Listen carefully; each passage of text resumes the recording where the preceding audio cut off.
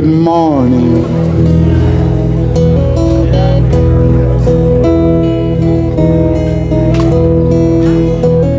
But isn't it all part of living when clouds form above you?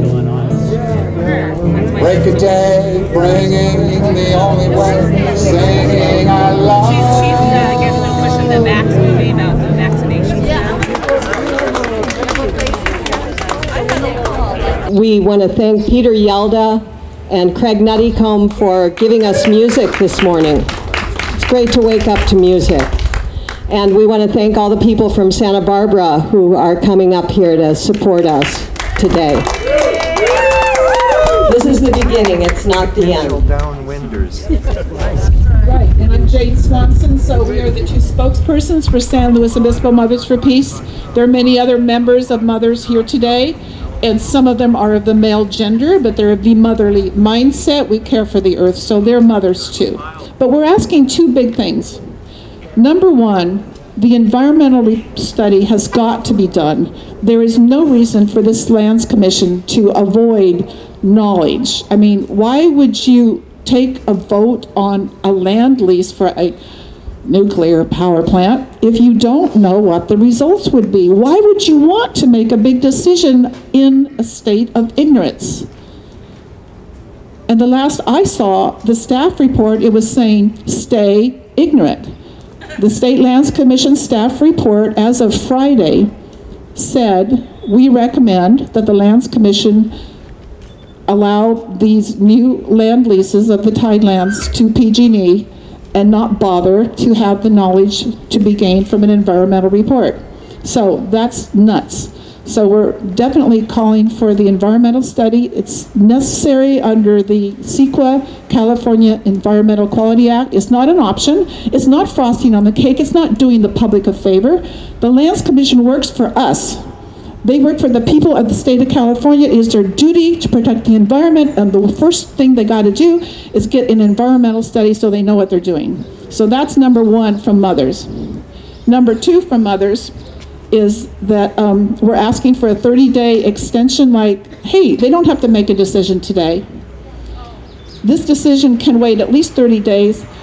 The deal, PG&E's deal, and of course we're happy about, no license renewal. That's a good thing, and we're happy about moving to sustainable energy. But the other side of the coin is PG&E gets to operate that thing for 9 more years. That's not a good thing, because this deal that PG&E offers does not address safety or the environment in one bit. And all of those problems of an operating nuclear plant surrounded by 13 earthquake faults, all of those problems remain, all of those challenges, all of those dangers. So we're saying to the Lands Commission, you don't have to hurry, and you haven't given us time to digest this information. Mothers for Peace had 2 fantastic lawyers working with us to write our position, and they did a lot of research, but they don't have all the information. The public doesn't have all the information, so it's too soon to make a decision. I'm going to wind up and give it back to Linda, but thank you very much, everyone, for being here. As far as I'm concerned, you're all mothers, and here's Linda. In February, the staff published the staff report about this project, about giving new leases to PG&E for these tidelands. In that staff report, they recommended that an EIR be done. And it was only on June 24th, this is June 28th today, on June 24th, they sent out a new staff report. And in that staff, that was last Friday. I guess it was available the evening of June 23rd, but we didn't know it. So we saw it on the morning of June 24th. In that staff report, they completely reversed what they had said in their previous staff report. They had, in the previous one, they had said, oh, this is such a big project, blah, blah, blah. We need to have the EIR done. We find that, if PG&E doesn't have to go through an environmental impact report, they are sailing smoothly out to the end of this license in the way that they always intended to do it in the first place. So we are very, very grateful that this thing is going to be, the light at the end of the tunnel is there. But you have to realize too, with the joint agreement that they made with Friends of the Earth and the NRDC, et cetera, PG&E can withdraw from that agreement anytime they wish. It is not a binding agreement. So this is the time when we have to put their feet to the fire. This is the time when we can, this is the most important time probably in the history of this plant for the people. So everybody you know who really cares about this thing, who wants it shut down, wants safety, we've got to come together right now. It's so important. I want to introduce a couple of people who came up. We have friends here from Santa Barbara, quite a few friends here from Santa Barbara, and they're not all here yet, but they'll be here. And two people from the World Business Academy who have been our strong, strong allies throughout the past few years, who are working on, they'll tell you what they're working on, but they are committed to the shutdown of Diablo, and we're very, very grateful that they're here. Jerry Brown, can you come up for a few minutes?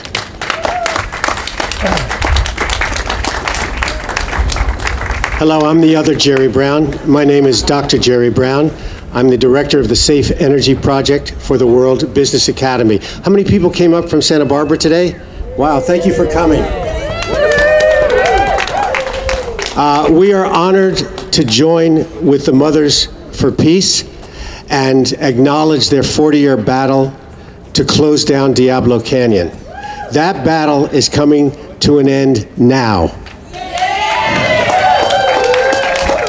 In addition to the very serious seismic, earthquake, tsunami, Fukushima-like risk that Diablo Canyon poses, in addition to the fact that continuing to operate this plant for another 9 years will kill 1 billion fish a year through the once-through cooling, and that this whole thing will give PG&E everything they wanted, get all their money out of the plant, get a complete pass on all state regulations prior to this. We are coming here today to talk about the health issues. How many of you know someone who has cancer? All right. As anyone knows, ionizing radiation causes cancer. As many of you know, but few people out in the public know, that nuclear plants are federally permitted to be allowed to release periodically radioactive liquids and gases into the environment. This has been traced by strontium-90 levels that are tracked in baby teeth that have gone up in this area. The World Business Academy commissioned a study that was published in 2014 by an epidemiologist, and what they found was that in the decades following the opening of Diablo Canyon in the mid-80s, San Luis Obispo County, relative to the rest of California, went from a low cancer county to a high cancer county. And infant mortality, the number of infants who die in the first year of birth, which can be measured by zip code in the radiation plume from the plant, that increased significantly. Ironically, when a reactor closes, like Rancho Seco did in 1989 by a popular referendum near Sacramento, in the 20 years that followed, cancer rates plummeted and infant health started improving in 2 years after that plant closed. So they say, well, there should only be unusual circumstances to exempt a pre-existing plant like Diablo Canyon from an EIR. Well, if killing adults and children, if giving cancer to people through radiation emissions from nuclear plants is not an unusual circumstance, I don't know what is.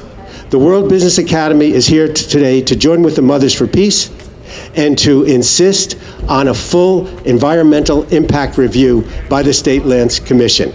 I would like to introduce my colleague, President of the World Business Academy, Ronaldo Brutico.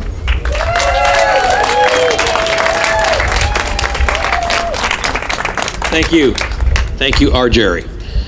I just want to make one distinction, a very subtle but critical legal distinction in what you heard a minute ago from the Mothers of Peace. The staff did not overtly recommend avoiding the EIR. Even in the changed and somewhat redacted and struck out and now reissued version of their opinion, what they acknowledged is what some very talented lawyers in California have addressed, which is the commission could find no EIR was required. They did not say they should find that no EIR. So the commission staff has actually tried to play it both ways. It is true, in the report in February that the staff put out, it was very clear that they came down on the side of both California case law at the Supreme Court level and what is the current public trust doctrine interpretation. They also came down very clearly on the fact that the EIR would be required.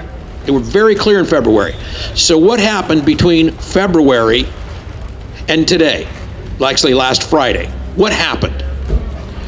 A deal got cut behind closed doors to protect the financial investment of PG&E at the cost of the health of the citizens living under the plume of this nuclear power plant and at the known risk of a seismic event that could cost tens, if not hundreds of billions of dollars and destroy the economy of the Central Coast of California for 1,000 years.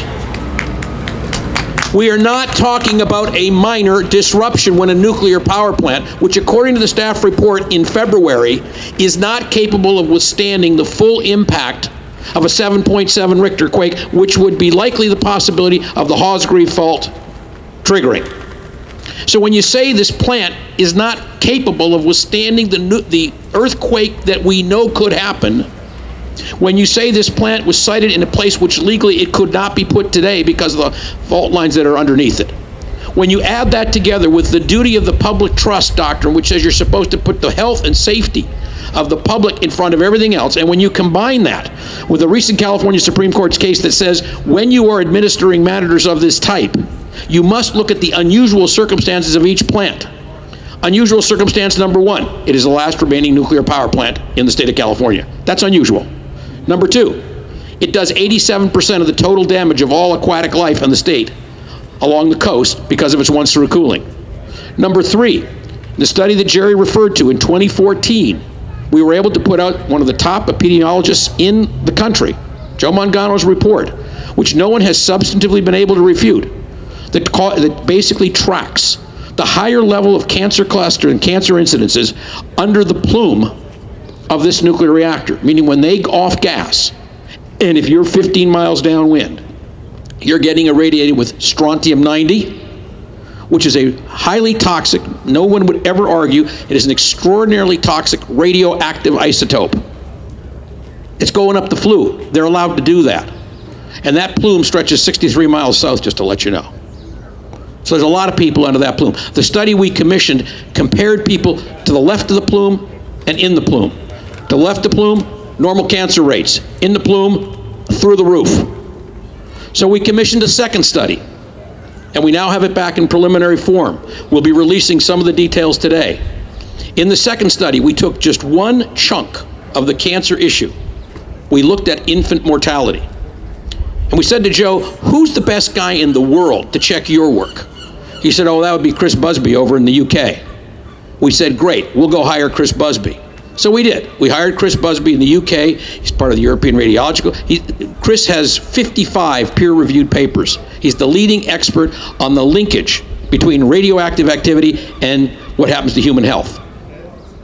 His preliminary findings, and I want you to remember this number, at least 24 unborn children will die in the next 9 years.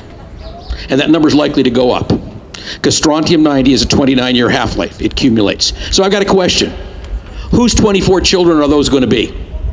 Are they going to be the president of PG&E? Not likely. He doesn't live here. Is it going to be any of the State Lands Commission people? No. The commissioners, they don't live here. Those are 24 dead babies in this county.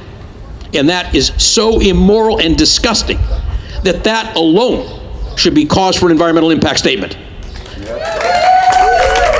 You recognize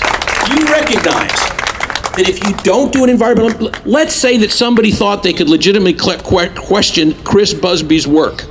I say great. Let's question Chris Busby. Let's do it in the light of day, under cameras, as part of the EIR. The duty of the state is when somebody raises a legitimate health issue, the state, we contend, legally has no option. They must do an EIR. They do not have the liberty to say no. The staff gave them a way out. They said, well, you could interpret this as not applying to the exception that deals with unusual plants. Yes, you could. And if you do, we will sue you. We will sue you all the way to the state Supreme Court of California, and we will win. There is no turning back. When you know, as I know, because I now have Chris Busby's report in my hands, when you know that children are going to die if we don't close this, and as my good friend Jerry likes to remember, when John F. Kennedy banned above ground nuclear testing in 1963, he said it would be wrong if we could risk the life of even one unborn child. We're not talking one, we're talking 24 and climbing. And let me tell you what we're going to do with Chris Busby when this study gets released and it gets published. We're going to do another one. We're going to do low birth rates. We're going to be doing ones probably more on breast cancer. Because everybody who has touched this field at all knows strontium-90 is one of the most toxic radioactive isotopes known to humans. And nobody disputes that's what this plant is emitting. I was asked by a reporter once, gee, when you talk like that, do you think that could hurt the real estate values in San Luis Obispo? You bet it could. In fact, I said, you know, I think that the real estate board ought to be required to put a disclaimer in every deed of every house they sell within the plume, saying you could be dying from buying this house. Do you still want to go through with the sale? That's how serious strontium-90 is. Okay, so if that's not an environmental impact question, what is? I want to go to the next question. We know this plant could not legally be built today on those fault lines. And we now know that despite all of the paper pushing and all the obfuscation that PG&E has done, to the point where the report that was issued had to be reissued because it was factually incorrect, relying on PG&E data on seismic. They had to cross out Hosgreave Fault is 25 kilometers, make it 45 because it is. They had to cross out the fact that PG&E had a study that was highly questioned. They had to cross that out. And they still came up with the conclusion that the commission has the power to protect PG&E's asset. Well, let me ask you this. What do we think? It's June 28th, 2016. What do we think just happened in Great Britain when they voted to leave the European Union? What had happened when Bernie Sanders got all those millions of people out of nowhere to support him? What happened with all the people who are angry as heck that are voting for Donald Trump? All part of the same symptom. What that was a rejection of what we believe the political parties, the political machinery. We are rejecting the fact that they don't have a first duty to us and they're protecting corporations instead. So if you want to know what Bernie Sanders, Donald Trump, and Brexit have in common, it's all of us are saying enough. We are going to hold corporations, no matter how powerful, accountable. And we're going to hold our elected officials, which is the State Lands Commission, accountable to make sure that the wrongdoer, those who choose to destroy the commons, will be held liable. Those who choose to not haul their garbage away, whether you're a fish restaurant or you're a nuclear power plant, if you got garbage, you pay to take it away. Right? That's an externality. So let me leave you with this one last thought. I really believe strongly that the Supreme Court of the state of California will tell the State Lands Commission to do its job. But I'm hoping, it is my fervent and sincere belief, that the State Lands Commission will do its job. What's this case all about? We've been fighting for years. Jerry and I did our first book on nuclear energy in 1997. It was a college textbook published by Simon & Schuster. So we don't come late and lately to this battle. What this battle is about is all these years we've been saying nuclear has no place in California's electrical future. Finally, PG&E agrees. Okay? That took a long time. We are grateful. Second thing they said, we can replace Diablo with 100% renewable power. We also agree. We've been arguing that. Glad that's settled. Third thing they said is, we really have to take care of labor when we close this plant, which was a proposal we made, by the way, at the World Business Academy. Let's take care of labor. They should not have to pay the penalty of this plant closing. let's retrain, let's rehire, so that when we close this plant, all we're doing is sacrificing the economic interest of one company. And here's why we're trying to change that one company's direction.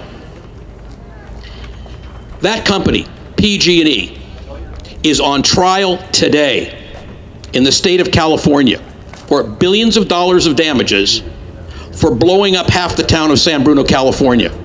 They are under the threat of federal criminal prosecution, which, by the way, a federal criminal prosecution might even invalidate them as a license holder of a federal nuclear plant. Interesting thought. So what did PG&E do for which they are being now sued up in Northern California this week? According to the plaintiffs and according to the state of California, PG&E acted with careless disregard of public health and safety in the pursuit of profit, in a criminal way, not just a civil way. That's what's happening at Diablo Canyon. A plant that they know is going to close in 9 years. A plant that they know can be replaced with renewable energy. A plant that they know, once it is closed, will cost them some money, but will, if the EIR is done, prove conclusively that there is a damage, that every time a radioactive isotope of strontium-90 goes up their flue, and every day we sit here on a seismic fault line that could go boom at any second, that environmental impact possibility requires an examination. If they disagree with our facts, great, that's what the EIR is for. We do not believe they have the option of doing the CEQA. And I'm going to ask the State Lands Commission today, would you like to have been the organization that approved the failure to maintain the San Bruno pipeline and give them that opportunity? Or would you like to avoid blowing up San Bruno, which would be a far better thing? The same company, PG&E, in the docket for blowing up a town because of careless disregard of public health and safety in pursuit of profit. Why does that matter to me? It matters to me because when we started the World Business Academy in 1986, our goal was to say, you know what? Business is the most powerful institution on the planet. If business agrees to be responsible for the good of society and make a profit, we all benefit. But if business is unwilling to pursue profit at the risk of human health and safety, that's an illegitimate purpose. It took us a long time to reach that conclusion as a nation with regard to smoking and tobacco companies. And we finally concluded, you know, addicting people to the point of death for profit just isn't right. And we also saw what happened when the oil companies were given a pass, even though since the early 70s, we now know from their internal memorandum, they knew about climate change. So we're approaching PG&E and saying, look, why don't you do the right thing by the people of the state of California? If the EIR comes out in your favor, great, that's all we ask for. Look at the facts. If the EIR does not come out in your favor, you should thank us, because we helped you avoid a corporate crime. And that's what the World Business Academy is about, is to help businesses do the right thing for the right reason and be profitable. Thank you very much.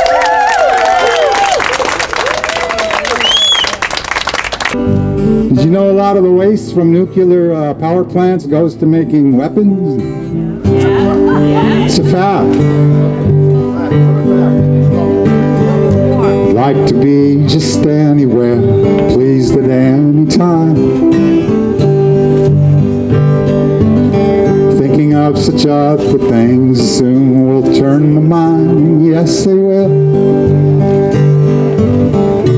Improbabilities, it's not as easy as it seems to be. I say, oh, time, you have changed